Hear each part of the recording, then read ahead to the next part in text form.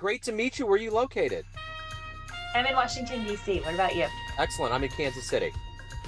Oh, okay. Yeah, Perfect. yeah, cool. Well, it's great to meet you. And before we get into your life as a coach and kind of how we got here, I want to know over the last three and a half years, how did you survive COVID and how has it changed you? Um, Great questions. Well, it's interesting because in my first career of almost 20 years, I was a litigating attorney. And I was doing some coaching with my team in that position, but I actually ended up launching my own coaching business during COVID, and it gave me the space and opportunity to do that. So I founded my coaching firm, and life has not been the same since. It's been quite different.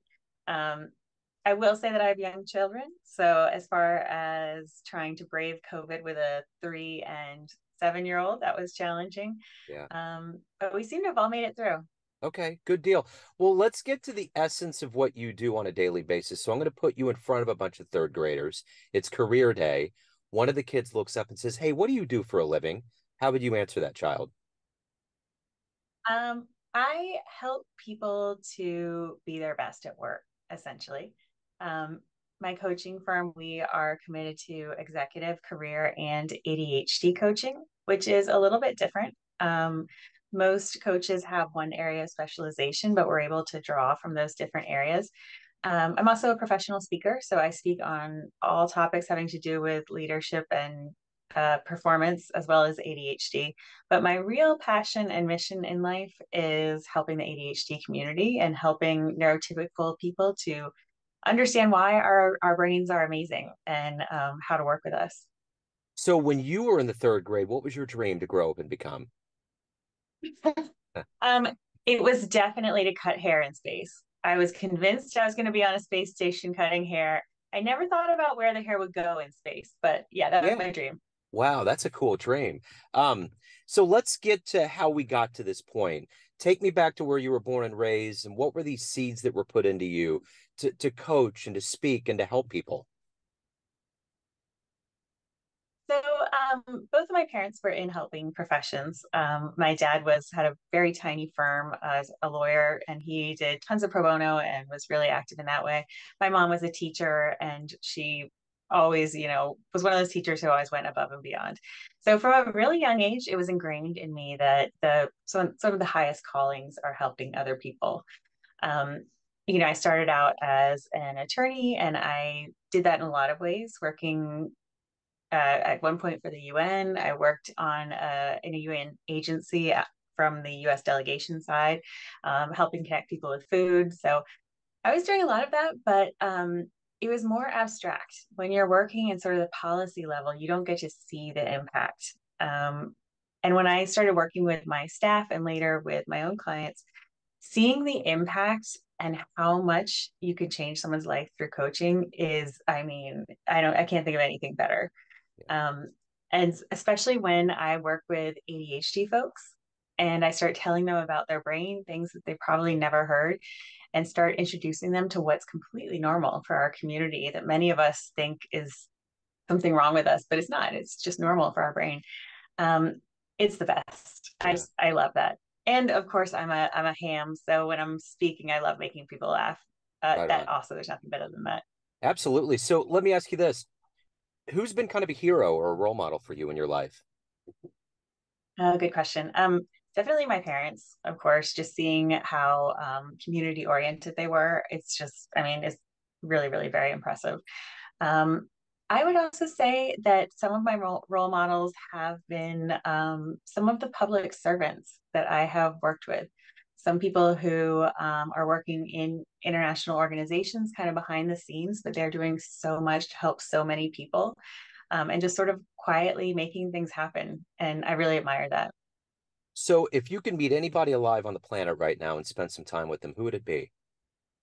Oh gosh, that is a hard question. Am I allowed to say Penn and Teller because I Oh love yeah. magicians and I would love to have them whisper their secrets to me of how they do it. I think that they are so entertaining and the way they can get an audience just hanging off every word is amazing. And they do it with humor. And I just love that. Oh yeah, they're wonderful. In my jazz radio side of things, Mike is their piano player for their shows, and actually Oh my Penn is a gosh, bass player, and he's on a couple albums. So yeah, he's that's so neat. yeah, and I've heard an interview with him, and he's fascinating. I mean, the way his brain works, and he's a pretty grounded guy, and just the whole thing. But I don't know how hard it would be to get one of them to dish on their secrets, like even Blaine or Copperfield. Like, it's kind of like mascots have to keep their uniform on. It's a cardinal sin for anybody to see them. So, you know, And I understand that. I'd respect maybe just hear how they wrap the crown around right? their fingers. It'd be interesting. Yeah, absolutely. So what is the motivator for you every day to get up and to do the work that you do and to do it the way that you want to get it done? A couple of things. One is I do have this very strong calling of helping the ADHD community. And so seeing my community and people feeling better about themselves and being understood is, I mean, it's my passion. It's amazing. The other thing is, and I never thought I'd say this, but as a business owner, I love having my own business. I have 5 people under me in our firm, and it's so fun to make things happen and to connect people. So I love both of those things. I also am a natural teacher, which is why I'm a professional speaker. I just actually launched a course this week on how coaches can work with ADHD clients. Um, and it's just so fun when you see light bulbs go off for people. Yeah. What's been your favorite success story as a professional? Um, well, I've had 2 drastically different careers. I Yeah. think in my first career, it was it's kind of hard to explain, but I was in international agricultural trade, and I ended up getting this big case against another country that we ended up winning, and it helped our rural communities to get their products into the country. And I was so excited to really see the impact. Um, Professionally, I think my biggest success was honestly being brave enough to launch my business. Mhm. Um, I was a government attorney my entire career. And so to go from that to just free fall of having a business, I still can't believe I was brave enough to take the step. Yeah. So let's say you have a dream tonight. You run into a young version of yourself, say in your 20s, and you could give that young version of you a piece of advice based on the wisdom you've gained in your life. What would you tell that younger version of you? Um, I would tell that person that do not let the fear of the unknown hold you back. I think a lot of times we end up getting kind of stuck in place because we imagine that the future, if we do something or change something, it's going to be this catastrophe. When in actuality, we have so much power within ourselves. Even if we make a decision and it starts to go slightly wrong, or we need to tweak it, we have that power to pivot. And so I would tell myself, don't take things too seriously, and don't think that you don't have power to make change, because you do. So if you could witness one event that took place on this planet and all of the history that we've had, what would you love to have seen firsthand happen? Oh gosh. Well, you're limiting me to the planet. I was going to say the Big Bang just because I really want to know what happened 10 No, that's seconds your before. answer. We're going to lock that in. I'm just such a curious person. Like some of the big questions that we'll probably never have answers to in my lifetime, I just want to know so badly. So Yeah, I'd love to know. yeah, for sure. So everyone out there has a perception of you, family, friends, clients, colleagues, but you run the show. What's your perception of you? Who do you think you are? Um, I think that I am, like many people with ADHD, highly creative and really great at solving a problem. I have never been in a situation I couldn't figure my way out of, which I'm really proud about.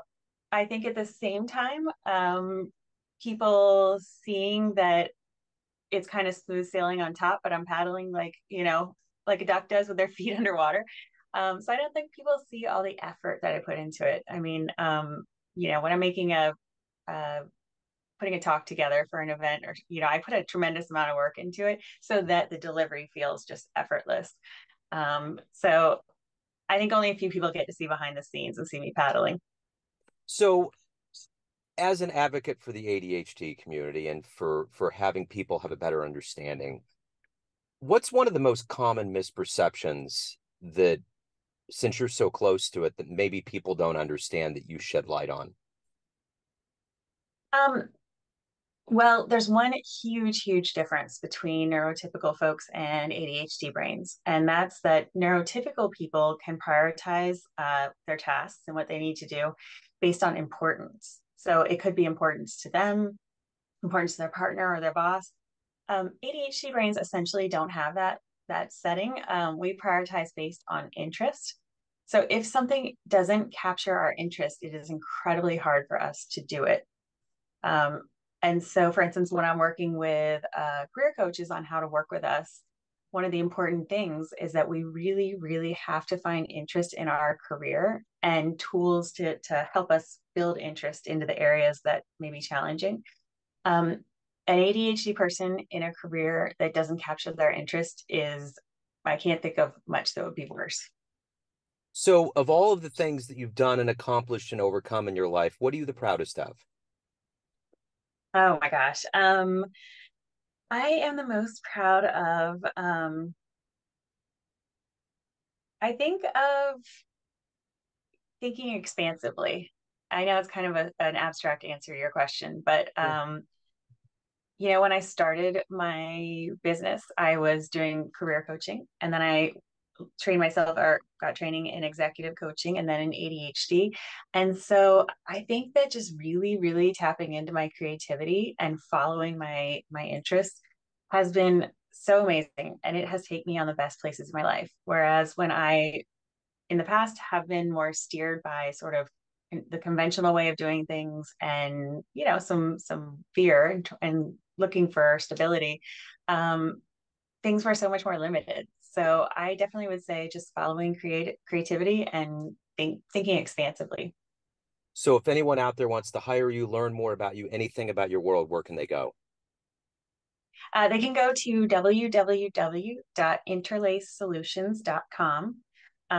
And we work with everyone from big corporations that hire us to train and work with their clients to individual coaching, to, as I said, this course for coaches, which is on the Career Planning Academy website. And it's a certification course, and it's great. It's everything you would need to know to have a basic understanding of ADHD.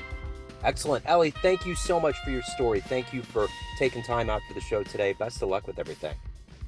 I really appreciate it. And thank you as well. This was really fun. Absolutely.